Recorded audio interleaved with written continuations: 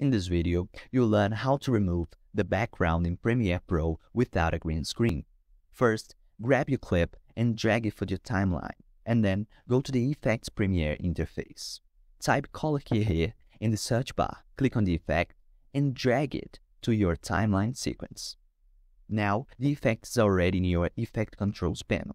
In this part, you got to create a mask to select some elements in your video. In my case, I will mask the girl. So, choose this pen here, and now go to your monitor and create a mask pointing around the selected element. It doesn't need to be perfect. With the mask done, it's time to remove the background. First, select this option here, because we want to remove the background instead of removing the person. Now, click on this tool to choose the color to remove. In my case, I will choose this yellow tone, but you can test the best color tone for your case. What you got to do now is increase this value here to remove the color of your background.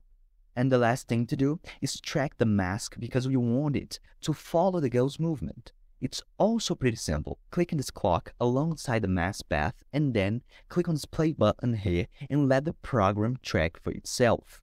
This progress takes a little longer to finish, but it's faster than manually tracking. And that's it. Thanks for watching.